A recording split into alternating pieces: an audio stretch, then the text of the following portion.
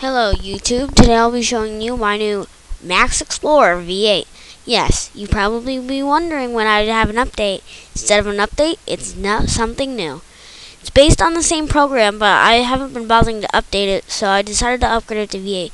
If you've looked at my website in the past, I said that I'd sell it.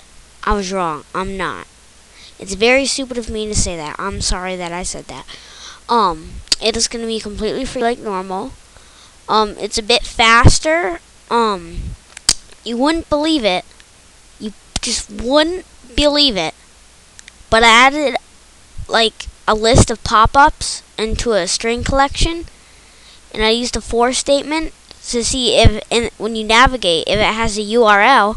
I'm waving my hands around, but no, you can't see that. But in that for statement, it's checking for like add.yield manager, one that I happen to know by heart because there's a lot of them.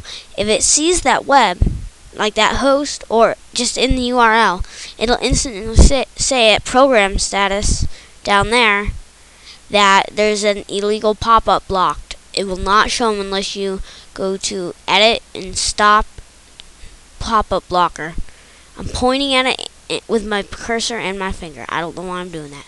And there's also block all pop-ups. That's like for higher security reasons. I also had to switch to default browser. For me, it's Internet Explorer. So let's say I'm doing a survey, in case I really need it to connect, because it may not connect on my web browser. I'm waving around my hands. I don't know why, but you just click that and it'll go to it.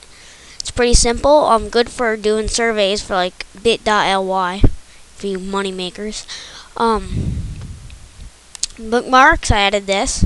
Add, delete. It gets the current URL of the page, I think. I don't have any though. I fixed a little bit of the custom download. It's a bit more available with a couple more file types. That's it for that. And by the way, adding that pop-up, it took me hours and hours and hours to format it so it would work on programming. You wouldn't believe what I had to go through. So, for all you minor things, if you want the same list of me, which I got off a website on Yahoo, actually off this, I got it off on this web browser off a website. I just searched in like ad hosts and whatnot, but if you want it for your web browser, just send a PM to me, because I don't want you hitting backspace. I'm pretending to hit it now, but you still can't see me. What is wrong with me? Yeah, so it's pretty cool. Now there's zoom. Close up. Far away. Normal. It's I haven't worked all yet, but I can't. If you haven't noticed this, no offense, but oh my gosh, Max Explorer V8, new version, guys.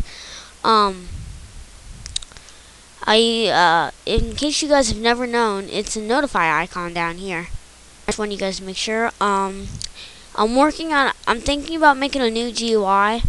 Matter of fact, I have an idea. I got it off this thing when I was trying to get WebBrowser 2.0 DLL, which I failed in doing, so pretty stupid of me. But I downloaded this program as a demo off Code Project. I studied it a bit, and from what I could tell, it's pretty. Wait, this isn't it. Wrong thing. I have it somewhere on my desktop. Extended web browser 2. It's a really cool thing. From this program that I decompiled and looked at the codes for, I learned what this control was. So, called list view. People search it up on YouTube. They're pretty damn cool. Also, I kind of like this UI. It's really small and compact. Not nearly as many features as mine, but I think I like it. So, remember, download this, like it. Oh, one more thing. When you start it up at the beginning of your computer, it's going to say that there's an error, because if your Microsoft database readers haven't started yet, I'm waving my hands around like crazy, but whatever you do, don't start this up within like 30 seconds of starting, like logging into your account or starting up your computer, because it'll just say errors. Now, it won't pop up like Windows has encountered an error. It'll say, it'll have a message box saying error starting up. Yes to try again, no to cancel, and show without custom button names and URLs. Basically without custom buttons. Since the history and favorites are backed up on settings, it won't. That's nothing to worry about. I'm planning to move that to a database soon because I figured out how to do it better with the list box. It's just I wasn't doing it right. I was trying to manipulate it through code. I realized that you can just drag a text box down from the data sources, but that's enough for the tutorial. I'll see you later. I'm glad I got to make this video, and I'm glad I'm not going crazy. Except I am waving my arms around. But I'll see you later, and goodbye.